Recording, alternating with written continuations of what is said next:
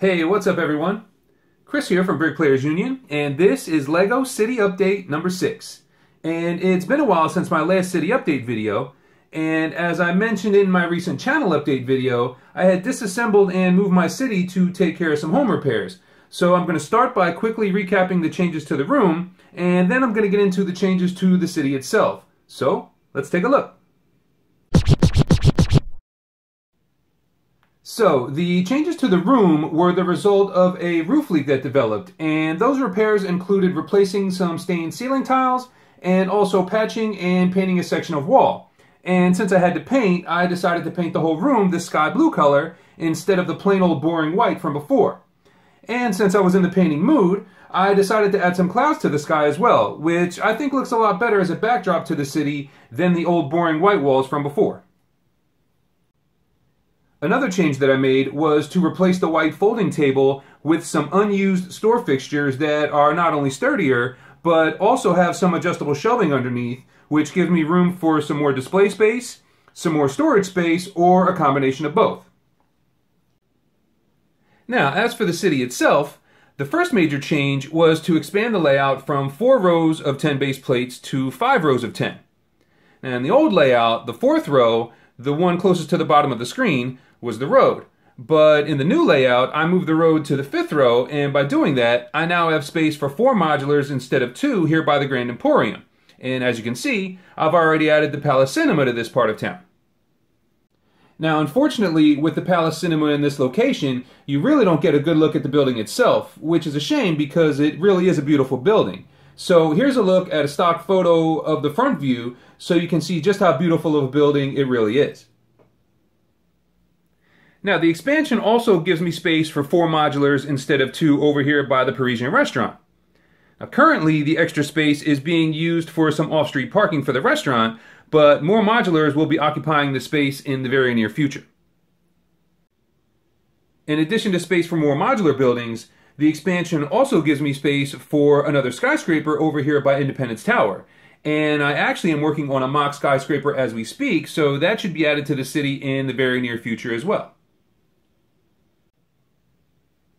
Now, this expansion didn't just give me space for more buildings, but it also allowed me to double the size of the Central Park. And as you can see, I've already expanded the fencing around the perimeter of the park and also added some flowers and a statue. But I'm not really sure how I want to lay out the walkways yet. But the good news is I do have some time to decide that because I'm waiting on an order of 2x2 light bluish gray tiles from LEGO Bricks and Pieces. Now, with this expansion will come more buildings. And more buildings means more traffic. And more traffic means the need for more parking. So I used some 1x6 tiles in white to mark off a few parking spaces. Now, originally I was going to divide each of the 32x32 stud base plates in half, which would create parking spaces that are roughly 15 to 16 studs long, which would be fine for smaller cars, but most of my vehicles are longer than 16 studs. So on this block here, where I'm going to have 2 modulars next to each other, I had room to make the spaces bigger. So instead of 4 spaces that are 15 to 16 studs long each, I made 3 spaces that are about 20 studs long, and as you can see, they're now plenty big enough to accommodate most of the larger vehicles in my city. Now, to make sure people don't monopolize these parking spaces all day, I've installed a few parking meters to ensure turnaround. Now, normally these meters would face the sidewalk, but here I have them turned around so they're easier to see. Now, as you can see, you deposit your coin into the small hole on the right, turn the crank on the left, and up top, if you see green, you're good to go. But if you see red, your meter's expired, like this car here. And as you can see, he's already been issued a lime green ticket under his windshield wiper for an expired meter. For a more modern solution to traditional mechanical style parking meters, some cities are upgrading to parking kiosks, which are usually located in the middle of the block. Now, like the parking meters, normally these would face the sidewalk, but again, I've turned them around so they're a little easier to see. Now, these work a little differently than traditional parking meters. With the kiosk, the parking spaces are numbered, and when you park, you go up to the kiosk, you input your space number on the screen, deposit some coins or bills or use your credit card, and you're given a small receipt with your time on it. and attendants will periodically check the kiosks and then issue tickets accordingly. In addition to the on-street parking for the general public, I also added some dedicated parking lots next to the fire brigade modular and also next to my mock police headquarters modular. Now, these lots not only provide secure off-street parking for the fire and police vehicles, but they also allowed me to make use of some of these four-way road plates that I have a whole bunch of extras of. And I added some retaining walls to the rear of each parking lot.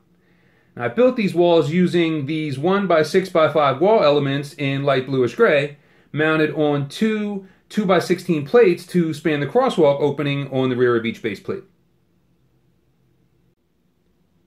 And finally, next to the police parking lot, we have some construction vehicles showing up here to the brown 32x32 base plate to get started on what's going to be my next modular building.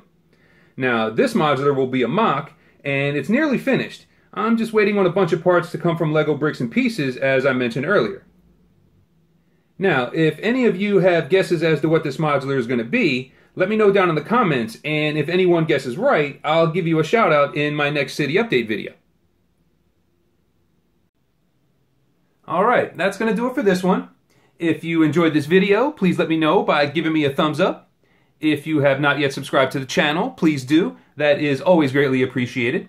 And if you have a minute before you go, please leave me a comment down below and let me know what you think.